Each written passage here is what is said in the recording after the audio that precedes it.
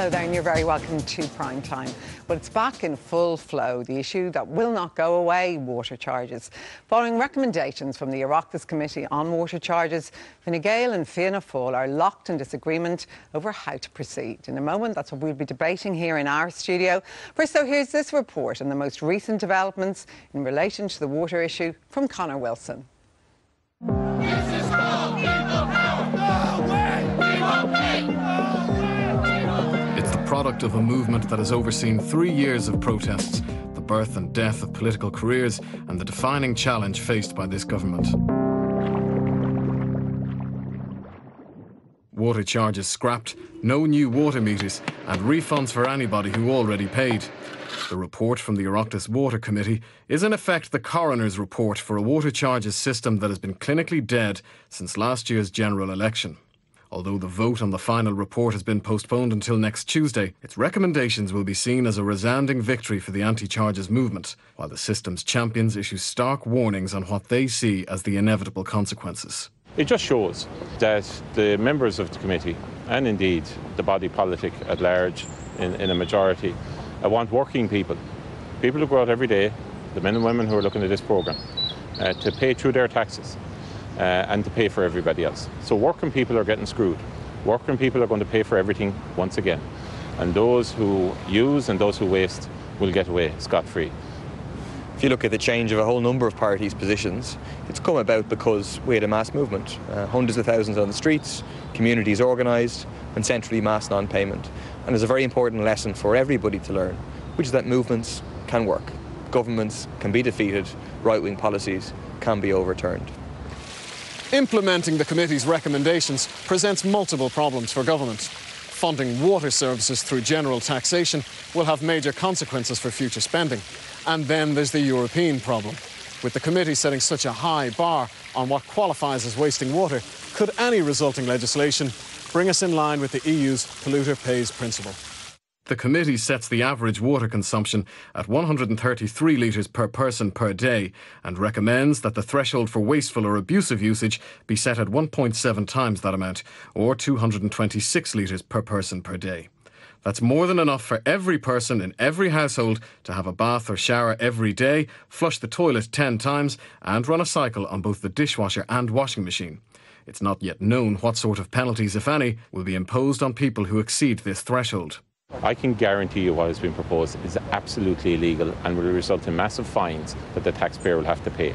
We are not going to meet our commitments from Europe. We're not going to meet the polluter pays principle, the cost recovery principle. And this joke of an idea that in some way you can measure waste without having full metering is also crazy stuff. There's been no legal advice presented to say that what the committee is proposing is against the Water Framework Directive. So I think this is just it's a fig leaf that the government are using to hide behind in order to avoid making their actual political arguments. Look, they're for water charges, we're against water charges, that's fine. They've lost that political argument with the people and they should just accept it instead of hiding behind the threat of massive fines, which I just simply don't believe are going to happen. Fine Gael were forced into retreat on water charges immediately after last year's election and have been fighting a rearguard action ever since. Faced with a situation where the recommendations are supported by the majority of politicians both in the Dáil and on the Water Committee, the party may soon find their backs against the wall. It's unclear at this point quite how they will fight their way out and keep the government intact. Conor Wilson reporting there. Well, I'm now joined in our studio by Professor Gavin Barrett. You're Jean Monnet Professor of Constitutional, European and Economic Law in UCD, so you will know and be able to answer these questions. In terms of what people are speculating about millions of fines, what is the situation? Well, the fines that are capable of being imposed by the European Court of Justice vary with the size of the state. The key point is that they create an incentive to bring illegalities to an end. Now, Ireland actually has been fined under these rules before. We've had to pay both what are called lump sum payments and penalty payments before. And the last time a penalty payment, which is levied by the European Court of Justice on a daily basis on the offending member state, the last time they were imposed, Ireland had to pay one of about €12,000 a day. Now, that may not sound like very much, but if you add it up, in 1 year that would come to about 4.4 million. And it depends on the GDP, the income of the country. So Ireland is a more prosperous country now, so you could imagine that the size of that fine could be increased and could end up, we'll say, closer to 10 million euro a year than 5 million a year. And we could have to pay a lump sum as well. The last time one of those was imposed, Ireland had to pay 1.5 million and was considered to have gotten off quite lightly at that. Isn't it true, though, that there is a discretion involved here? They can use their discretion.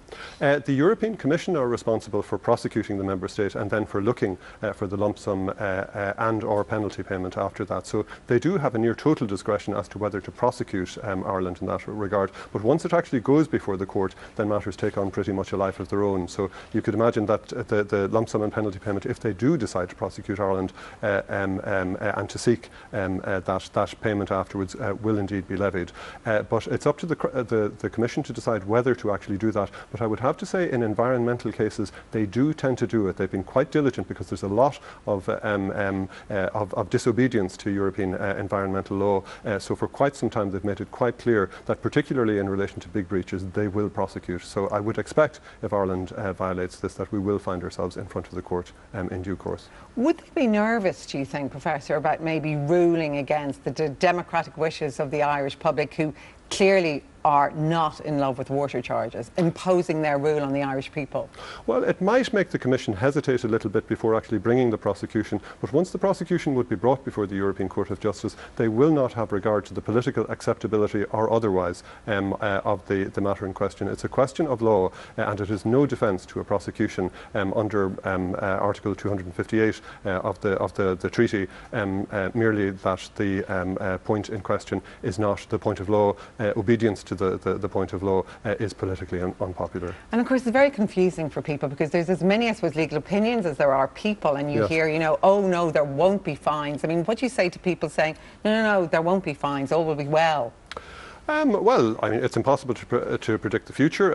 The Commission do ultimately have a discretion in that regard, but going by past performance, they will prosecute, and the fines they can levy are well capable of hurting.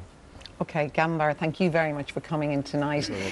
John Lahart from Fianna Fáil, you heard there, it's an independent view expressed by a professor of Constitution, European and Economic Law. He says we could be looking at extremely high fines.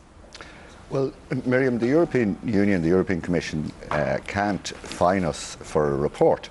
And this is just a report. It's a report that's has been drafted and is almost at completion by the Oireachtas Committee, the Oireachtas Water Committee. In fact, I doubt if the European Commission has a huge interest in the report at report stage. I think where the European Commission becomes interested is when the report goes into the Dáil. The report clearly indicates where we're going, though, John Lahart. No, but you see, the point, I suppose we have had a lot of advice on it, but the point I simply want to make, because we're stuck at report stage, and this is what has caused all the controversy over the last few days, the EU Commission will have no interest in our report. It will probably be interested in the report when it goes to the Dáil, whether legislation is passed and what the outcome of that report stage. They'll be interested if you breach the water directive of their EU. Yeah, but the report isn't a legal document, it's a report. Now, the whole part of the process, Miriam, and I think this is what's frustrating us, is that the supply and confidence agreement, which was entered into, which was negotiated by Leo and negotiated by Simon, gave a commitment that the report from the Oireachtas Committee would go back to the Dáil, that it would be debated, and we're open to discussing the report in the Dáil. But it is not a legal document. It is not legislation, and it is not. But it could law. lead to legislation. But that's a completely, you know, that's a big leap from When being a report. you look at the Fianna Fáil position in relation to this, it is actually truly ludicrous. Brian Cowen's government back in 2010 was going to introduce water charges of approximately €500 per household. How have you not got to the position now where you don't believe in water charges at all? No, that's not true. And I mean, well, I would have been, as many people would have been, an advocate of water metering. I would have been enthusiastic about it. Actually, originally, would have been enthusiastic about the potential of Irish Water to replicate the foundation and the establishment of the ESB. Until Paul Murphy and Sinn Féin scared you, basically, as Leo Varadkar suggested. No, what I would say, well, look, Leo made a couple of comments today, and he actually made a comment about Sean Lemass, and all I'd say about that is this, because I know there's Fianna Fáil people who would expect me to reply on that, but I'll resist the temptation, I suppose, to go mad on it, but just to say what about this, following Paul Murphy and Sinn Féin into your position? Sean Lemass was a man of his word, and when he made an agreement, he kept an agreement. We entered into an agreement with Fine Gael a year ago. We actually, Miriam, we conceded on Irish Water, the utility. We made a huge concession. That was a commitment we had given to the electorate. Now, Simon Coveney and Leo Varadkar signed that agreement, committed to it. Micheál Martin committed to it, and other honourable people in Fianna Fáil like Jim O'Callaghan and Michael McGrath who were negotiating. All we're asking is that as in the spirit of someone like Sean Lemass, that Fine Gael would honour the supply and confidence agreement that we entered into with them. Caitlin, I suppose let's nail down this question of whether or not you are going to break this confidence and supply agreement. We've recommendations of the Oireachtas Committee on Water, and the agreement says that the Oireachtas has to vote on that within the next month. It does say that both parties can obviously take differing positions on it, but the next line is crystal clear. It says the government will facilitate the passage of legislation, the implementation of the recommendations in relation to domestic water charging supported by the Oireachtas. So are you going to facilitate the passage of legislation implementing those recommendations?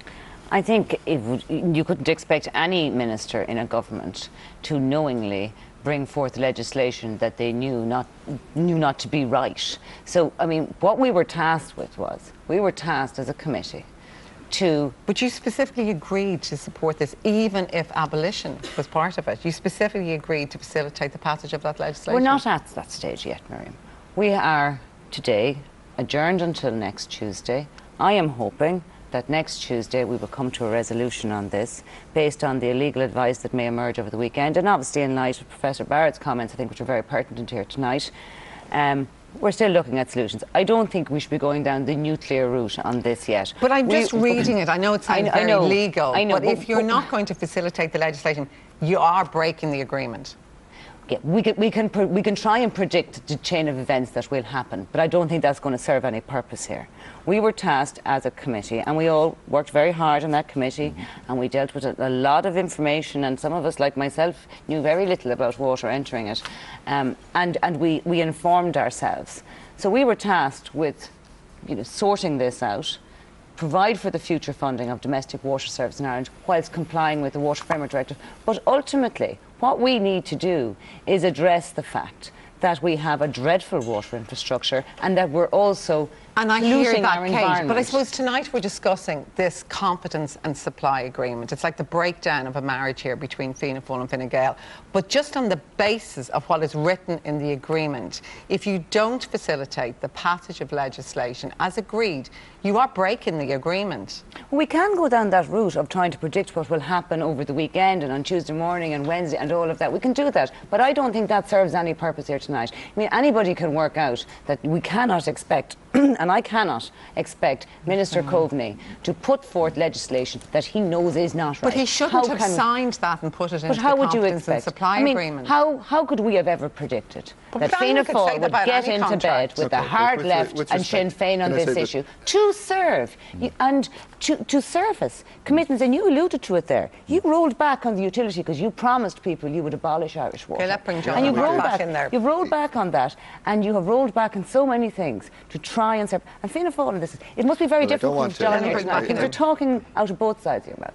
You're talking about the rural side of your mouth and the urban side of your mouth. Let John Lahart. And this is anti-rural Ireland, what you have done. Well, I don't want to escalate it, okay, but I think people should be aware. The report is drafted, and it looks like Fine Gael are going to reject that report, okay? They haven't been supportive of it. But let's look at what they're rejecting in rejecting that report, because people are lost on this out there. The public is lost. They're lost at your position, absolutely, You've but done I don't blame fast. No, but we've come up with, the report is there, the draft report is there. So Fine Gael is going to reject that report, which means it will reject the abolition of charges. It will reject the idea of those who waste water being penalised. It will reject the idea of refunding those who paid. Critically, it will reject the idea of giving equal treatment to group water scheme users, private water schemes and rural dwellers but to you were put going them to bring on in an water equal charges for €500 a year not so long ago. Miriam, we have But moved. that's just with respect, the reality. We have moved a million miles from that. They're also rejecting independent legal advice that we were given. So all I'm going to say is this: I'm asking Kate to go back to her colleagues and say, look, support the report, get it into the Dáil. We can discuss it in the Dáil. The Dáil, the full 150 ATDs can discuss it then. This is a report, it's not a legal document. Enormous resources were poured into that committee where we learned so much. And now, John, you are misleading people here by saying that by rejecting the report, obviously by rejecting the report. But these are recommendations of the report, and you're going to reject this report. And these are all the recommendations John, that the majority of members of the... You are knowingly misleading the public here. But it's in black and white in the public. draft report, and this is... but aren't you misleading people as well, Kate O'Connell, by saying you're not breaking the supply and confidence agreement when you simply are? We're not even at that stage, Miriam, yet. What we're trying to do here is we're trying to find a solution, and we've worked very well with Fianna Fáil until, obviously, something went array in Fianna Fáil over the weekend and came back with some sort of notion. How long is this marriage going to last? Oh, I obviously can't predict that. But if you have a situation where a party that I have the height of respect for many people within Fianna Fáil, but I mean, I really was shocked. I was shocked at the interaction between the hard left and Fianna Fáil from Tuesday morning, and how somehow they all happened to move on the same side. And it was Fianna Fáil, Fine Gael, and the Greens and Labour. We worked together and voted together on many issues. Well, look, you know, there's no trust. We're honourable, it's dysfunctional. We're honourable people. We signed an agreement. We've kept our side of that supply and confidence agreement. We've stuck by the government through a lot of thick and some thin. And all we're asking is that they act as Sean Lemass would have done and honour the agreement. All he's asking that we entered into, you put and a minister of our government in a position to bring in wrong, incorrect legislation. Well, thank you very much for coming in tonight.